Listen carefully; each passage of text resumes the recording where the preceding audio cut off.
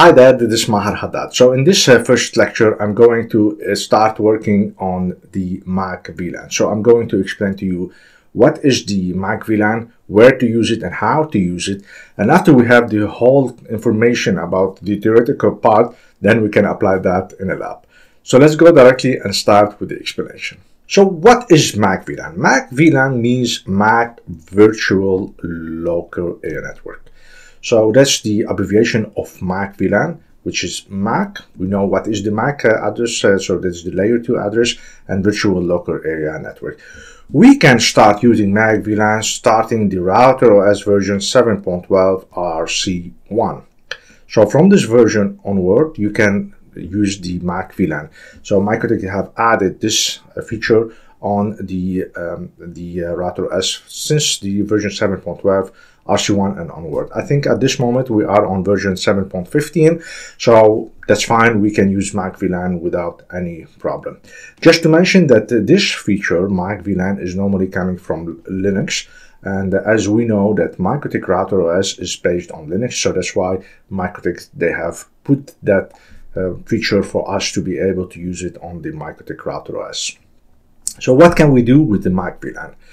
With the Mac VLAN, we have possibility to create multiple virtual interfaces on a single interface. What does it mean? Let's say that we have here the interface, for example, on the MikroTik router Ethernet 2. So this is a just single physical interface, right? So what we can do, we can just create under that one some interfaces which are virtual, so like Mac VLAN 1, and then I create another one which is Mac VLAN 2, and we create more and more and more. So what this has is a function. So why we really need to create different interfaces on a physical interface? Well, think of like, and that's something I'm going to explain it to you just right now. So think like we are going to be connected to the ISP via PPPoE, and we want to get 2 sessions to the PPPoE or 3 sessions. So normally what we should have done, so this is the MikroTik router, this is our ISP. So to be able to get 2 PPPoE connections, then in this case we normally have to put a switch. So this is connected to the ISP, and then we put this switch, we connect to 2 ports. So we are using 2 ports to be able to get 2 PPPoE connections from the ISP. So instead of doing that, we can create 2 different Mac VLAN under the interface, or we can just create one, meaning that we got 1 PPPoE session on that interface, the physical one, and one on the Mac VLAN that we are creating. Without we need to use a switch, and we use 2 ports. So that's the beauty of the Mac VLAN. All right, so that's normally where most of the time we use it. Of course, when I say PPPoE, also the DHCP as well would be applied. So we have to think about PPPoE, but also about DHCP server. In case our provider is providing us IPs via DHCP servers, then we can use more than 1 Mac VLAN, which are virtual interfaces.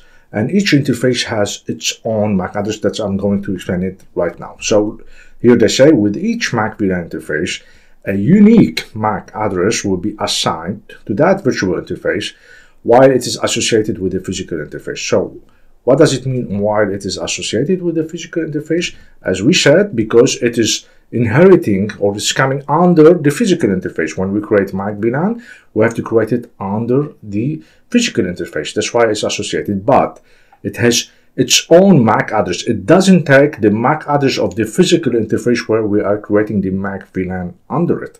So it will take a totally different and unique MAC address. So the other side will see, oh, that is just, it looks like an interface for him, right?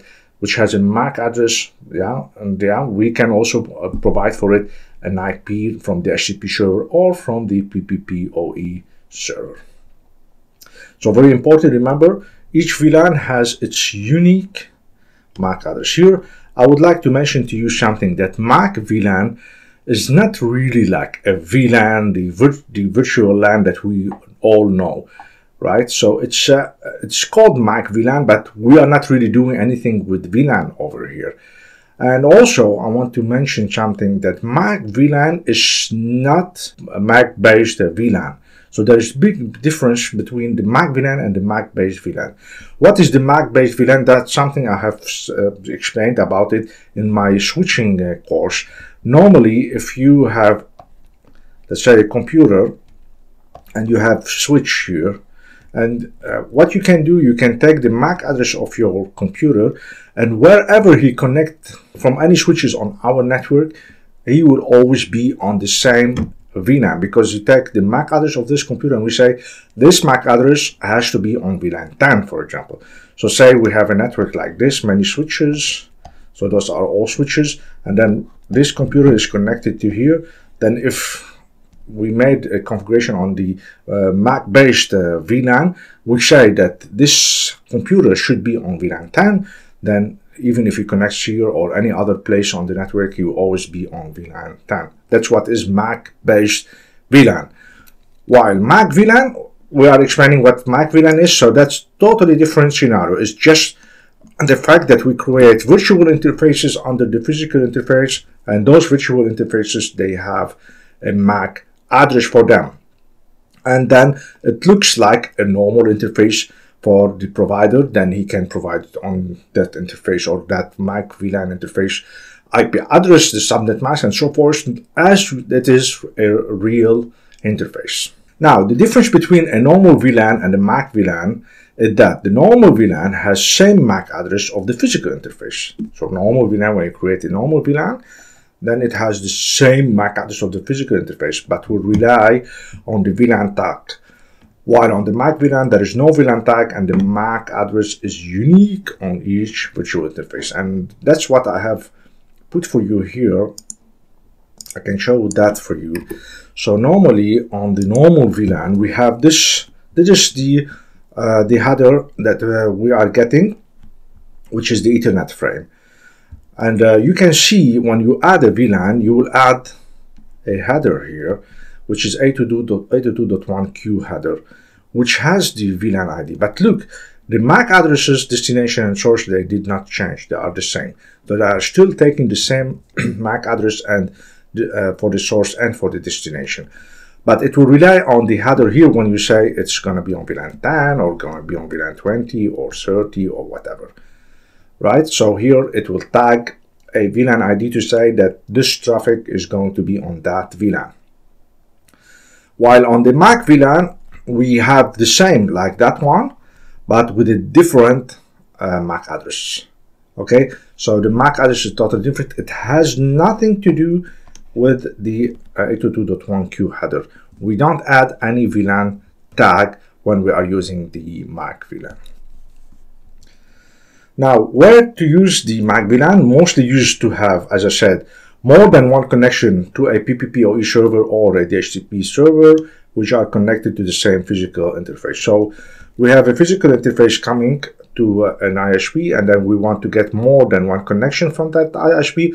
Instead of using 2 ports, 3 ports, or whatever, we can create Mac VLANs under that physical interface, and then you will get the IPs and the gateway and whatever on that Mac VLANs. Now, there are some restrictions that I would like to mention that to you, and it is mentioned on the MikroTik website as well, that Mac VLAN interfaces are not supported by containers.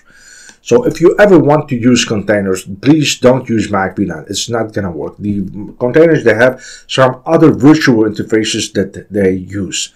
So whenever you think that you want to use container, of course, I have a course also speaking about containers. Then if you want, you can also enroll in that course and learn how to create containers on the MikroTik RouterOS. But the idea of containers is just you emulate a software on the MikroTik RouterOS. I'm not going to speak about containers now, but just to have an idea that if you want to use container, please don't use Mac VLAN because it's not going to work. That's one thing. The second thing is that if there is a VLAN configured on the physical interface, so you have physical interface and you are assigning the normal VLAN, which is then you are using the VLAN tag over here, then the Mac VLAN cannot receive packets from that VLAN. So if you have a VLAN configured on a physical interface and you want to configure under that interface of Mac VLAN, then the Mac VLAN will not receive packet on that VLAN. So in this case, if you want to really use the VLANs, and then it's required to use bridging for more complex layer 2 solution involving VLANs. So whenever you think that on that interface I'm going to use VLANs, then don't use Mac VLAN. It's much better because you do not have problems with the Mac VLAN. So this is all what I wanted to show you in this first lecture, some explanation about the Mac VLAN. So now we know that Mac VLAN is nothing more than a virtual interface that we created under the physical interface. It has its own MAC address, and then we can use it to be able to get more connections from the PPPoE server or from the DHCP server. And then we have seen that it's totally different than the normal VLAN, so there is no tagging here, and we don't do any tagging on the Mac VLAN. And also I have showed you in which cases you better not use Mac VLANs. So whenever you are using a container, don't use Mac VLAN, and whenever you are going to use VLANs on that physical interface, it's preferable that you don't use Mac VLAN. So this is all what I wanted to show you in this first lecture. I hope it was informative for you, and I'll see you in the upcoming lecture.